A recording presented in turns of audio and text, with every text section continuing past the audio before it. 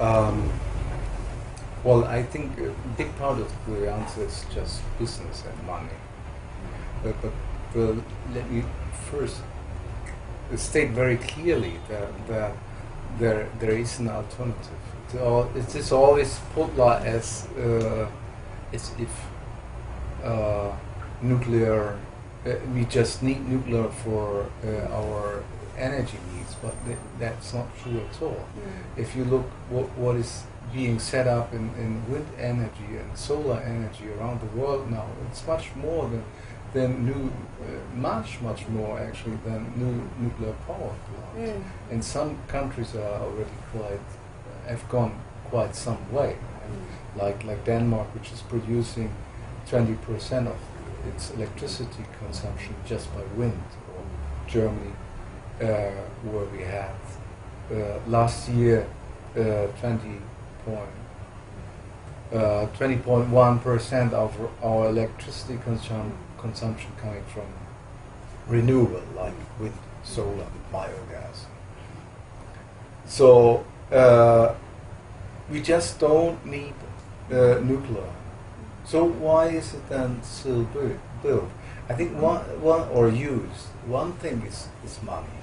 I mean, talking about the old reactors in Germany or France, which are written off already. They are like printing machines for money.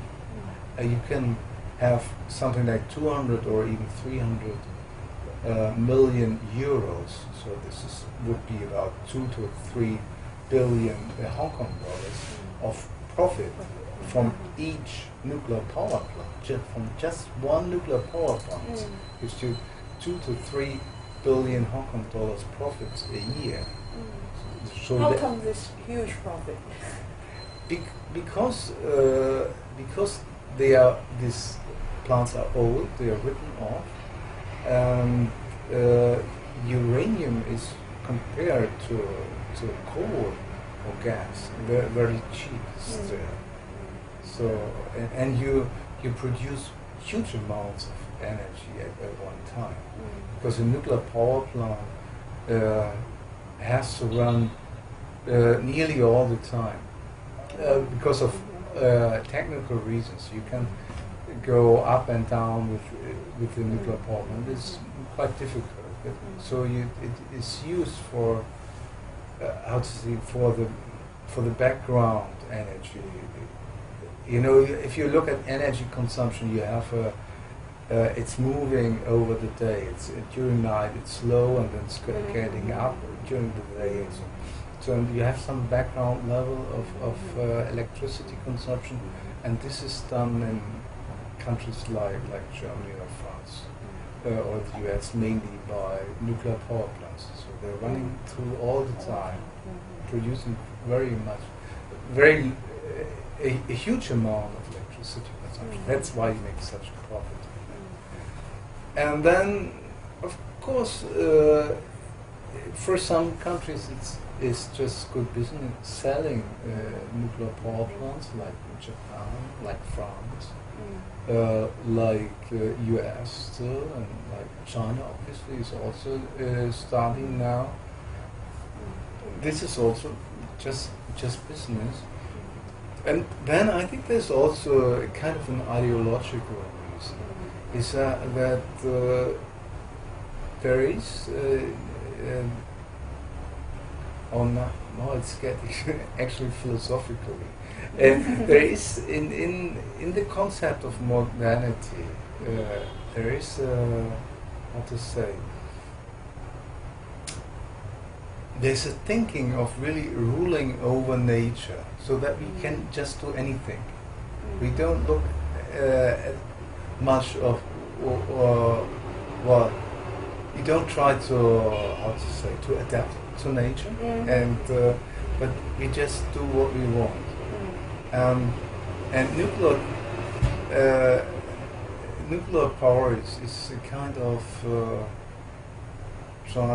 the ultimate intervention. Yeah, it's like we really got the energy source, and we're now totally independent of any nature.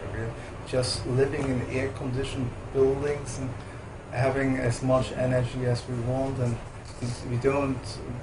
We have living in what's that in malls, in shopping malls, on all this artificial environment. We don't care about rain and heat, and because we have as much energy as we want. So a nuclear is somehow part of this thinking, and it's very centralized. It's about just some guys, male mainly. I think 95% or even more are male, who really they are deciding, they are controlling the technology for millions and millions of people, just a few males. And if you look at renewable, and it's not always, but most scientists much more decentralized. It's just like in Germany and Denmark, it's very common that you have small cooperatives, small groups of citizens just setting up 1, 2, or 3 windmills. So owning them, getting some money from that, and the money would stay in the local community.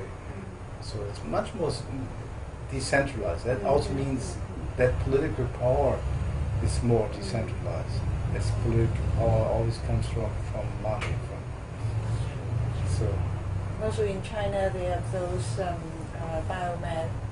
using biomass, and is just very easy for if you have a farm, runs a farm, even a small farm, you can use the animal waste and all the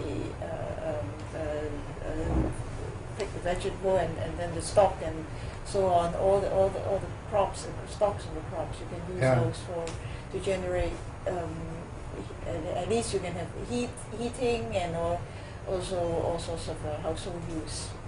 And it's a very much decentralized thing and has been used for decades. Actually. And so it must be ideologically bounded that we should, forget those and shift on to something else.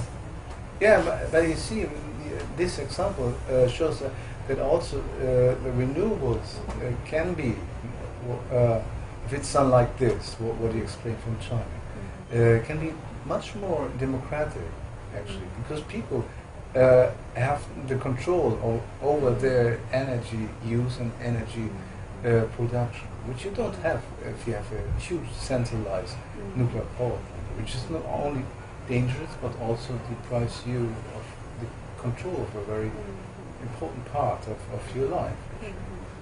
So, but for example, if you look at solar, I mean there are about 1.2 billion people in the world which are still not connected to the grid, electric grid, and there are another, 800 million, something like that, which have very few, very bad connection and only have temporary access to electricity. And if you would build a centralized electric grid to all the small villages in Africa and India and even China, quite some villages are still disconnected as far as I know, it would cost you a lot of money. But if the electricity is coming from a huge centralized plant like nuclear or coal, then you have to have this grid.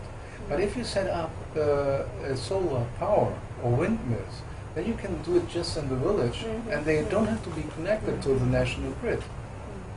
So, and actually that's what right now is beginning to happen, because solar panels have become so cheap recently in the last 2 years.